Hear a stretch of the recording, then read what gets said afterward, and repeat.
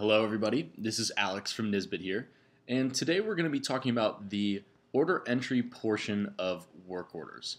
Now, the best way to think of work orders is going to be basically anything that you manufacture. And so in this video we're going to be covering order entry specifically for countertops because I know that order entry and manufacturing have separate jobs here. So to start, we're going to enter a quote, so go up here to quote.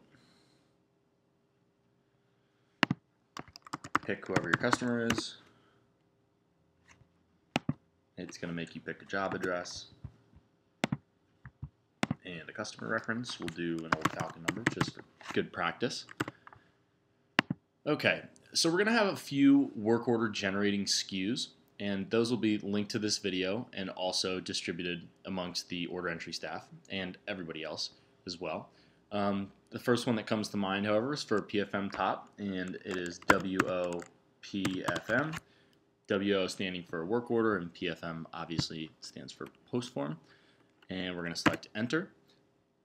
And so you'll see that it wants to add a special line to this quote, and it's going to create this new ZZ special top. So you're going to hit next.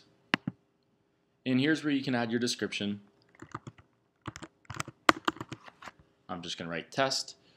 So description you can make as long as you want. Your short description, which doesn't necessarily matter, it's going to cut off at a certain point, but don't worry. As long as your description up here is correct and has all the information, you'll be fine.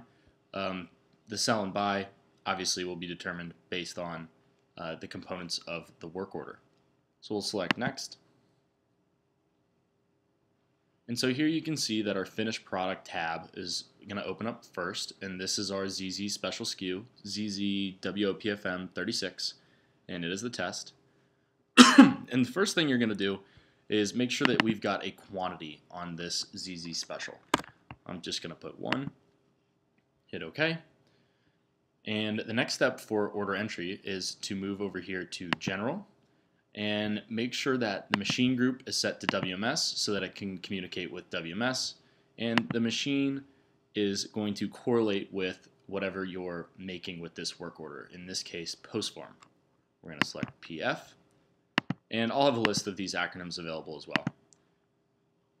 The next step here is going to be to go up to source material, and for order entry of these countertops, we're just going to be putting a placeholder in here for manufacturing to then remove and replace with real source material. So we're just going to go to add, and the SKU that we're going to use for a placeholder is called remove, so that manufacturing knows to remove it. Hit enter. It's going to say placeholder. You're going to want a quantity of 1 and select OK. So now this is in as source material, and again, it's just a placeholder. Your next step is going to be to go up here to costing, and this is what will link the source material to the finished product in WMS. So come up here, you'll select this, right here, the checkbox, and you'll hit OK. The next thing you're going to do is complete the works order. It's going to give you a work order number. Again, this is going to be attached to the quote, so don't worry. You can find it if you know what the quote number is once we're done.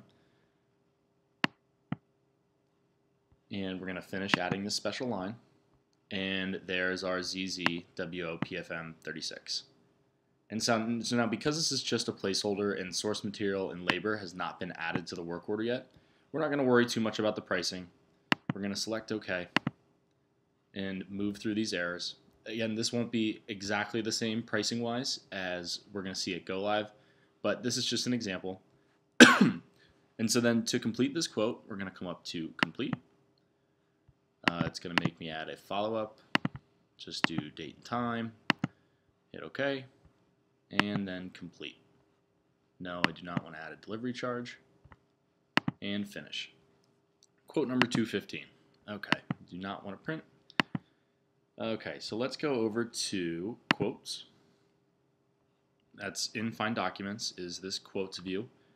Hit go, and there's our 215. If we wanted to right click and go to related documents, it'll show our work order up here. But now let's say I want to flip this quote over to an order. I'm going to go into the quote, and I'm going to come up here to accept, and accept the entire quote to an order. And as I said in the previous video, sometimes it'll minimize down here, so just be careful with that. So here's the new sales order window. We're going to hit complete. Zero price is correct, no delivery charge. And the first thing you're going to notice is that it's updated this work order 149.